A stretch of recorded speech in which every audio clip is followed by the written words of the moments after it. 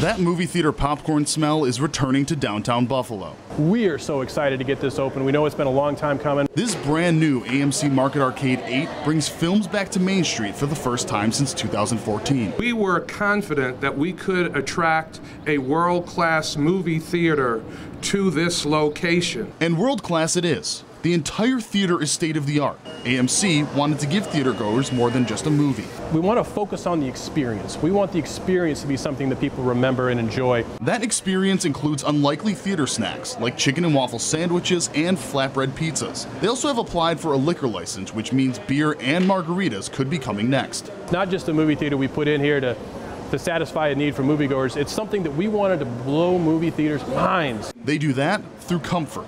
In all 8 theaters, every single one of the 650 seats reclines.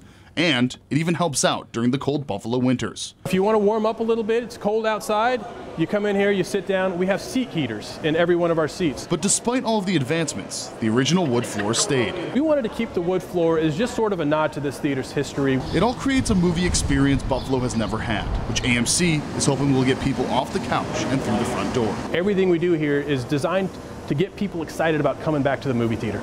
This AMC theater in downtown Buffalo is so close to being completed. All they have left is one more walkthrough and one more permit to be given. Mayor Byron Brown says that's absolutely going to happen in time for the Thursday opening. So by then, you'll be able to enjoy some popcorn, kick back, and enjoy a movie. In Buffalo, Jeff Slauson, 7 Eyewitness News.